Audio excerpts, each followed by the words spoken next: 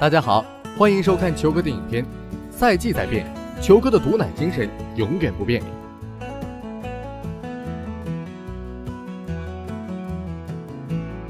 在本赛季的 NBA 季后赛中，湖人队这个卫冕冠军走的是非常艰难。两位当家球星身上的缺点被无限放大，戴维斯玻璃属性明显，受制于伤病困扰，最后几场比赛只能作壁上观。詹姆斯则是因为年龄渐长，明显可以看出状态出现了下滑，对内线的冲击力明显不足，更多的只是飘在外围进投射。加上一众角色球员的低迷以及引援的发挥不力，上赛季的卫冕冠军湖人队本赛季竟然在首轮比赛就被太阳4-2的大比分早早淘汰出局。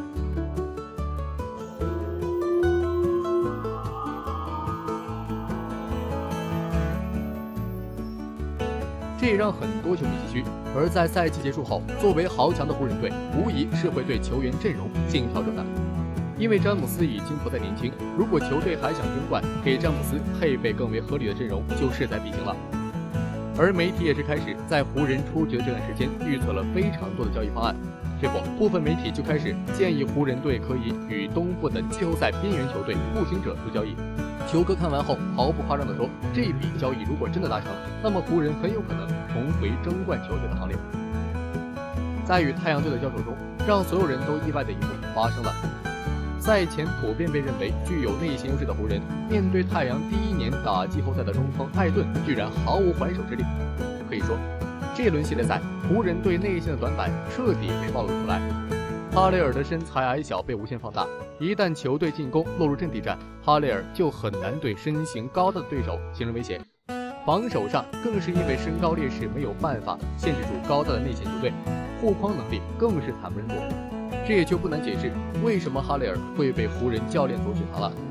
因为他的身上确实没有可以对太阳造成威胁的地方，也是因为哈雷尔的糟糕表现，湖人队的管理层让很多人看不懂。明明哈雷尔与球队并不匹配，但球队还是选择拿下了他，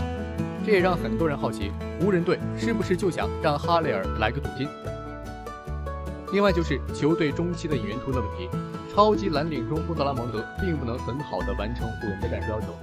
他速度太慢，对球场的理解能力也非常有限，总是没有办法找到最好的处理方式来为球队提供帮助，这就导致他和戴维斯共同在场时，湖人队的空间非常拥挤。而在防守端，德拉蒙德过慢的横向移动能力，让他在面对对手的挡拆时，经常被对手教育。可以说，德拉蒙德的表现根本就没有达到湖人队的预期，唯一能看的也就剩下他的篮板能力了。这笔交易具体的细节就是湖人队将本赛季发挥不佳的哈雷尔、库兹马和板凳末端的麦金尼塔，配今年的一个4轮选秀权当做交易筹码。从步行者换来他们的首发中锋特纳，送出进攻能力高于联盟平均水准的哈雷尔和库兹马，换来一个上限有限的首发中锋。这样的交易看上去湖人并没有捞到什么便宜，但是对于湖人来说，这笔交易其实很有可能帮助他们重新返回到争冠球队的行列。首先，我们先来看看本赛季特纳在步行者的表现，整体来说还是非常不错的。虽然他受到伤病的困扰，他只打了47场比赛，但是场均可以贡献12.6分、6.5篮板，这样的数据还是撑得起湖人队首发中锋的能力的。而且，更为重要的是，特纳不同于防守万人桶的哈雷尔和库兹马，他已经蝉联了2年的盖帽王。本赛季场均3.4盖帽居联盟之首，这一点可以说很符合湖人队防守带动进攻的属性，可以很好的帮助湖人队在防守上更进一步。此外，虽然特纳很难成为全明星级别内线，但是他仍然还有很多值得开发的技术，能进攻能防守，特纳的3分技能也容易开发，这样的球员自然抢手。当然，作为一名曾入选最佳第6人阵容的球员，提前续约的哈雷尔能力是有的，但相比较于特纳，他对球队的帮助是有限的。另外就是湖人方面虽然已经表示会调整引援方向，不再堆积内线，但是根据目前湖人队的薪资结构来看，除非德拉蒙德接受自己的下一份合同还是底薪，否则他留队的可能性很低。加上卡鲁索、塔克、施罗德等人的合同全部都到期了，如果要留下他们中的一些人，那么合同数额一定不会像现在这样，尤其是整天想着要高薪施罗德，这样一来，湖人的薪资空间下来会变得相对比较拥有。他们将很难给出能够让德拉蒙德满意的报价。这样一来，庄神的出走似乎就是必然了。而除了庄神以外，球队的另一位老将内线小加索尔明年将再打一岁。而且虽然本季湖人夺冠失败，但是目前来看，小加索尔还没有要退的打算。不过球哥认为，即使明年小加索尔选择再战一季，从他本赛季的表现来看，他的能力已经出现了很大的下滑，想靠他来撑起湖人的内线根本就不现实。因此，虽然湖人方面声称不会再推进内线，但是由于哈雷尔防守实在太差，并且存在天然的身体劣势，庄神难以续约，很有可能成为自由球员。老迈的加索尔也很难再有好的表现。湖人下赛季对于内线的要求还是比较急迫的，而在这样的情况下，像特纳这种正值当打年龄的强力中锋，毫无疑问还是令他们心动。有消息透露，湖人也在积极接洽，希望能够将他引入到洛杉矶。他不仅不会占用球队球权，还具有一定的投射能力。可以说，如果这一笔交易达成，特纳的作用将会比德拉蒙德来的显著很多。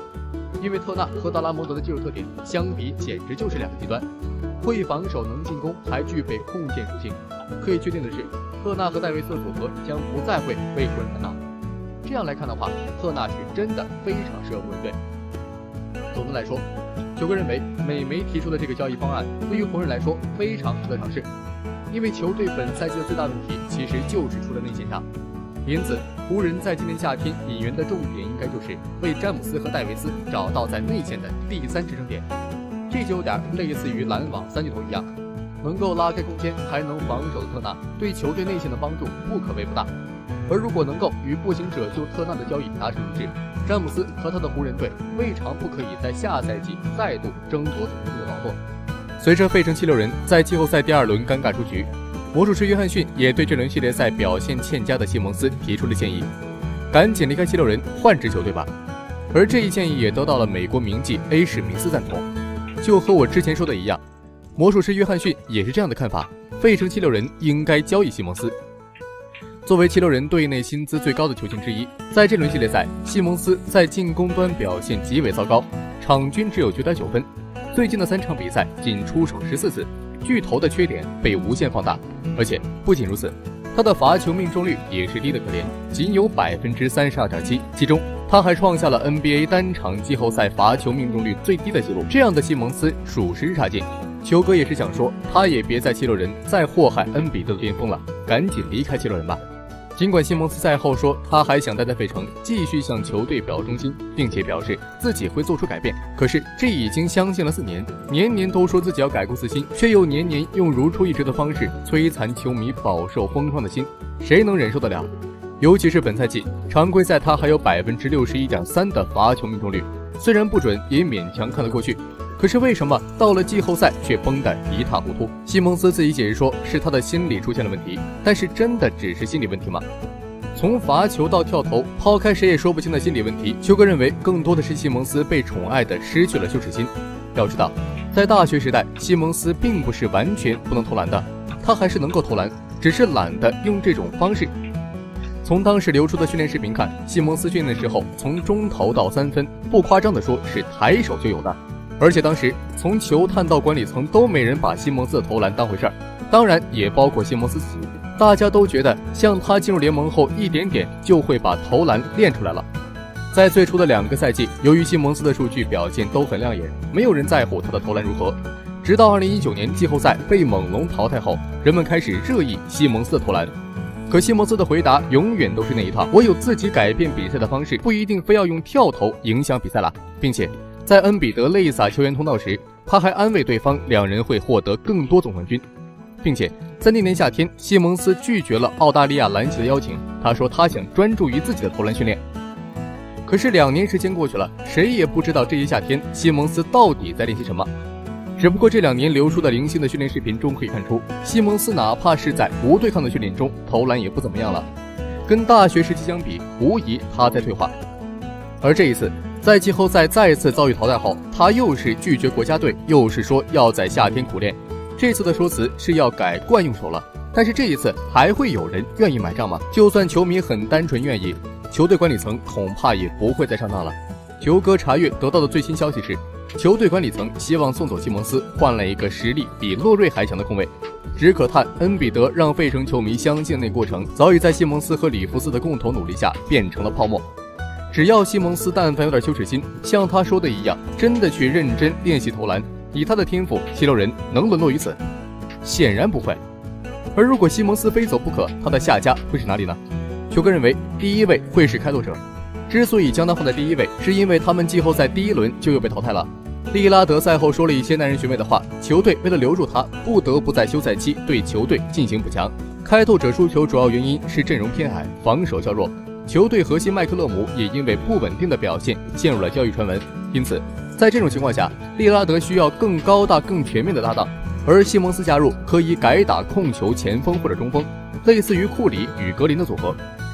至于麦克勒姆，虽然没有西蒙斯的天赋，且他进入首发会伤害球队防守，但他与恩比德的挡拆令人期待，尤其是在恩比德身边布置一众射手的战术。其次便是马刺，波波维奇年龄越来越大了，而马刺已经连续2年没有打进季后赛了。像波波维奇这样的历史级别名将，马刺打不上季后赛就是对他执教天赋的浪费。本西蒙斯有天赋，只是尚未被开发。波波维奇善于调教球员，如果本西蒙斯加盟马刺后，说不定在波波维奇的指引下，还能焕发职业生涯的第二春呢。最后便是与雷霆交易，雷霆刚刚与凯尔特人完成交易，用霍福德交易得到沃克，但显然沃克不在雷霆的未来计划，他还剩下2年3600万美元与3770万美元合同，其中后1年是球员选项。雷霆已经拥有亚历山大，一旦沃克交易西蒙斯，雷霆可以选择让西蒙斯重新证明自己后交易送走，亦或是直接在赛季开始前再度交易西蒙斯。至于七六人，则得到一位更传统的得分控卫，而他不会不愿意投3分。沃克哪怕还在为膝盖问题困扰，但他进攻端依旧极具才华。当然，沃克加盟也会影响七六人的防守，但西蒙斯与恩比德的组合已经出现严重问题。除此之外，如果要完成交易，雷霆应该会再得到选秀权。总的来说，不管西蒙斯新赛季是留守在七六人，还是被交易到别的球队，他都应该鞭策自己了。虽然他将会在洛杉矶集训，力图通过训练把左手投篮改到右手，开发出投射能力，但是球哥认为一个赛季就想实现巨大改变太难了，所以球哥希望他能够重新定位自己，不要再给球队增加负担。此役虽然浓眉因伤缺阵，但是湖人一上来发挥并不差。先是代替浓眉首发出阵的大莫不负众望，外线3分为湖人首开纪录。再是球队领袖詹姆斯干拔跳投再下一城，湖人打出了一波5-0的开局表现。但是很快场上风云突变，科比传人布克开启了个人进攻表演，他里突外投单节轰下18分，帮助太阳迅速反超比分。首节战罢，太阳在布克的高效发挥下以34-26领先湖人。4节较量，两队展现出了完全不同的竞技状态。主场作战的太阳延续了上一节火热的手感，当家中锋艾顿制霸篮下，在游击区可以说是欲取欲求。后卫线上，布克和保罗中距离稳稳命中，多点开花。反观湖人则是全队哑火，各种低级失误层出不穷。太阳在半节时间内打出一波24-1，分差越拉越大。值得一提的是，在湖人陷入被动局面的第2节，詹姆斯仅在篮下出手3次，全部投丢，状态十分低迷。而在上半场结束前，随着艾顿的勾手再中，比分来到了夸张的66-36。太阳带着30分优势进入下半场，可以说是出乎了所有人的意料。整个第2节，湖人全队低迷，单节17中2，仅得10分，完全看不出卫冕冠军的影子。一边再战，布克后仰跳投拉开下半场序幕，手握巨大优势的太阳越打越顺，多名球员站出来帮助球队稳住局势。另一边，湖人球员手感也有所回暖，詹姆斯开始发挥，他单节标中5记3分，独得17分，帮助湖人苦苦追分。但是无奈，湖人在防守端依旧表现不佳，没有能够限制住太阳的攻势，这让太阳始终保持着30分左右的领先。第3节最后时刻，约翰逊外线精准制导，太阳主场领先29分之多。第4节也就此成为垃圾时间。末节之争，双方提前走马换将，比赛就此进入练兵时间。看着大比分的菜鸡互啄，场面一度十分尴尬。湖人无力迫近比分，最终太阳主场以115比85轻取湖人，拿下天王山，大比分3比2领先，取得赛点。全场比赛，太阳这边布克发挥出色，全场得到30分、7篮板、5助攻，其他人更是多点开花。佩恩16分4篮板，小将布里奇斯贡献13分6篮板3抢断，外加2盖帽。而湖人这边，詹姆斯独木难支打出24分5篮板7助攻，库兹马15分，塔克11分11篮板，其他人均没有打出合格的表现，在这场天王山之战中彻底溃败。而湖人本场比赛集体迷失，在球看来似乎早就不可避免，而戴维斯的受伤就是压垮骆驼的最后一根稻草。不知道大家有没有注意到这样一个细节，就在这个系列赛的上一场对决中，比赛最后时刻，施罗德上篮不中，詹姆斯没有能够抢到进攻篮板完成补篮。此后詹姆斯没有选择及时退防本方后场，而是有些垂头丧气，放弃了防守。赛后在记者发布会上，詹姆斯更是直言施罗德的上篮不中让比赛失去了悬念，言语之中还是可以听出失落之情。而在随后谈到队友戴维斯的腹股沟伤势时，詹姆斯表示自己在遭遇这种伤病时花了很久来做恢复，但是复出后自己仍然没有恢复到伤停的程度。不知道大家如何看待这两段采访？至少在球哥看来，一向以高情商著称的詹姆斯此时却选择了公开批评队友，以及表示对球队伤病情况的不乐观判断，这对输球的湖人来说显然是不利的。因为这样的言论虽然的确是事实，但是对球队士气会造成极大的打击。可以说，詹姆斯这样说虽然没有错，但对球队来说显得有些不合时宜。球哥的理解是，老詹有可能是在表达自己对球队现状的不满，并且他似乎接受了球队竞争力全无的现状。而湖人队还有一个人的行为同样有些反常，那就是哈雷尔。季后赛至今，除了在首战对阵太阳高夫的比赛中，哈雷尔有过短暂的登场外，其余时间一直是在板凳席上度过的。而在第4战被太阳扳平总比分后，哈雷尔也像是去年一样阴阳怪气了起来。他在自己的社交媒体发布了一段话，最糟糕的感觉就是浪费时间，似乎是在暗讽湖人教练雪藏自己这件事。考虑到哈雷尔本赛季的数据较上个赛季确实出现了大幅度下滑，球哥认为这样的不满可能在整个赛季都存在着，只是在球队输球的节骨眼上彻底爆发了。一切的一切都因为戴维斯的受伤迎来了爆发，而这也说明湖人的更衣室似乎已经失控了。5场战罢，输掉天王山之战的湖人已经陷入巨大危机，不仅是队内还是场上，他们都有很多必须马上解决难题。更衣室的不和谐，球场上因为主力缺失出现的战术空缺，詹姆斯亟待治疗的伤势，内忧外患之下，詹姆斯自己也展现出了疲态。面对记者的追问，詹姆斯的回应10几年来第一次变得含糊其辞。目前我不知道，只能回去查看录像。我们就是投不进球，无法命中那些投篮。我们会继续转移球和分享球，在G6的主场比赛中继续自信投篮。虽然球哥还是很想像以前那样对詹姆斯保持100%的信任，但是这次的湖人面对的困难实在非同一般。我们都必须承认的一个事实是，36岁的詹姆斯真的没办法像曾经那样大包大揽解决所有问题了。当然，系列赛还没有真正结束，湖人也并不是毫无机会。但是如果湖人队内没有第二个人能够站出来帮助詹姆斯分担压力，那么卫冕冠军本赛季的征途很可能就真的到此为止了。毕竟篮网在签下了阿尔德里奇后，球队也是更加的兵强马壮，不仅有着杜兰特领衔的3巨头，还有着神射手哈里斯、前全明星小乔丹、格里芬和阿尔德里奇，勤勤恳恳的工具人格林和克拉克斯顿的公园，外加还有可能在赛季复出的第6人丁威迪。可以说，这可能是历史上阵容最豪华的球队了，而这也是让人真正感觉到 NBA 要大结局了。但显然湖人不这么认为，他们不愿就此低头。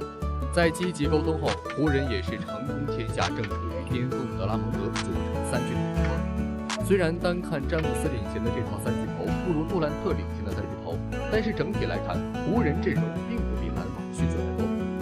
毕竟湖人阵中有着施罗德和哈雷尔2位超级第6人，还有着库兹马、卡鲁索等悍将存在。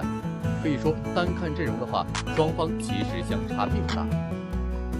那么问题来了，单看阵容相差无几的情况下，作为现在联盟争冠热门的湖人和篮网，谁更胜一筹呢？在前面我们也是简单提了下双方阵容，那么在此基础上，我们也是来详细分析一下双方阵容实力对比。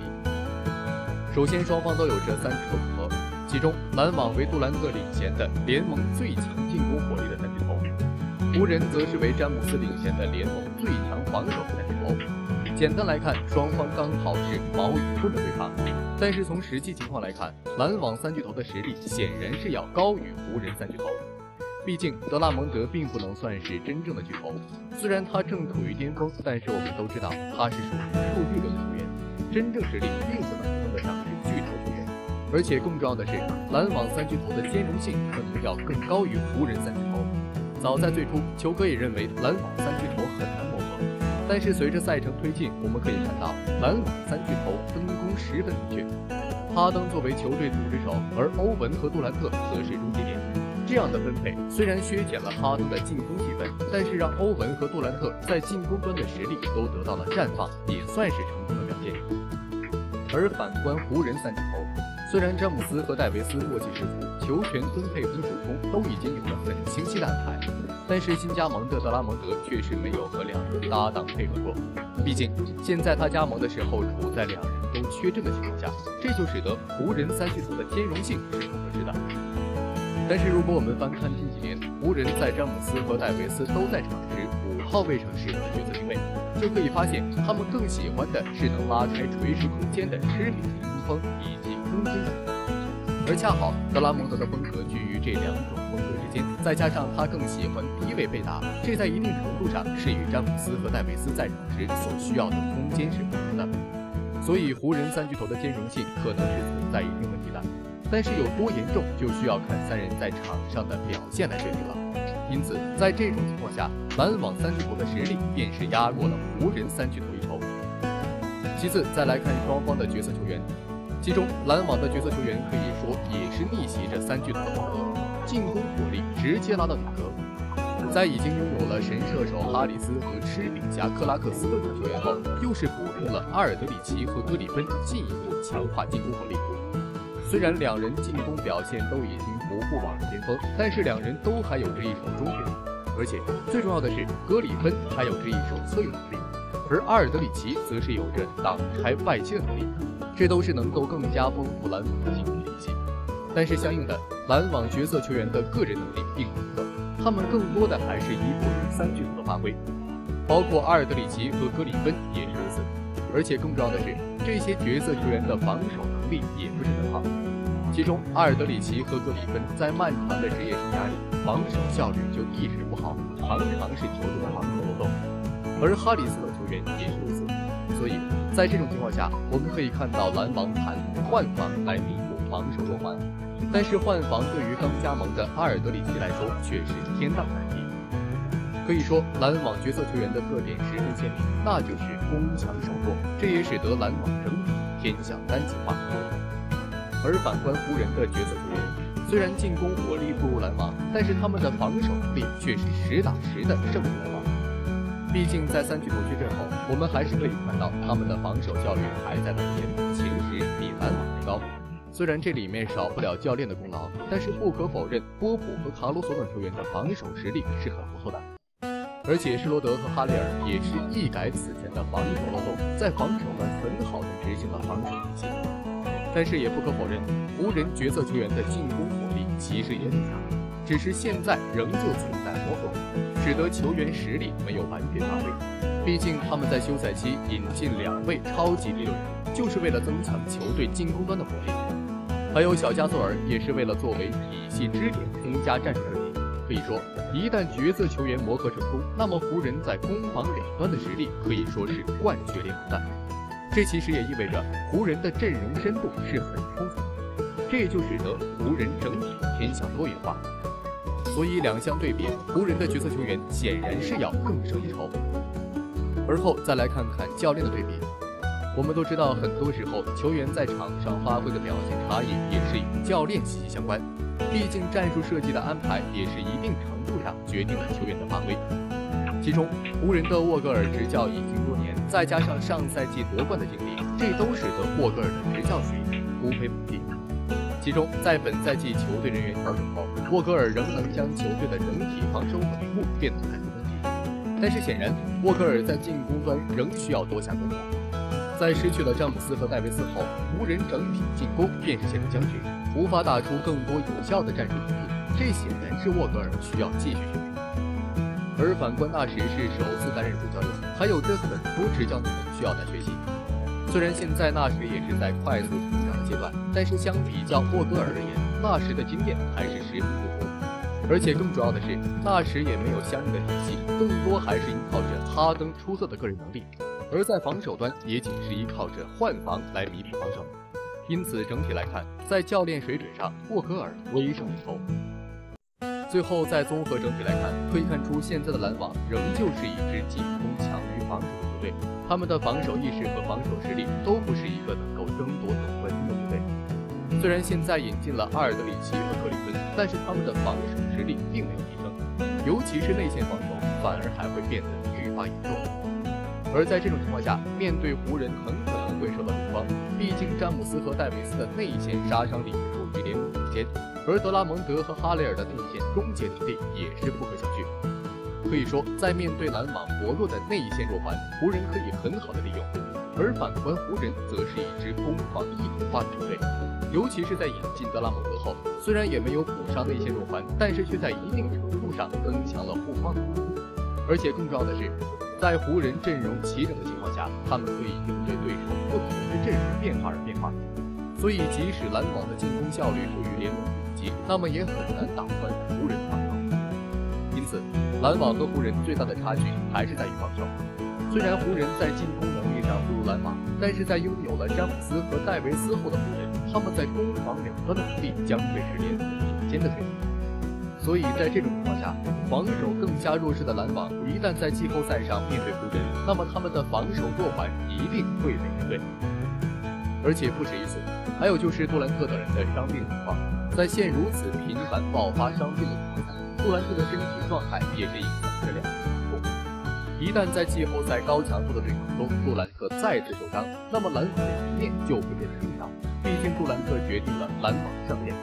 当然，还有就是戴维斯也是如此，他的伤病情况也将会影响湖人的赢面，他也是决定湖人的胜利。因此，抛开球队层面来讲，戴维斯和杜兰特的状态其实是决定对最终胜负的关键。总的来说，球哥认为在两支球队的这一系列补强后，不可否认篮网的账面实力已经是来到了全联盟首先，但是这并不能转换成球队的真实实力，而且一味的招募暮年巨头不一定有高效的工具。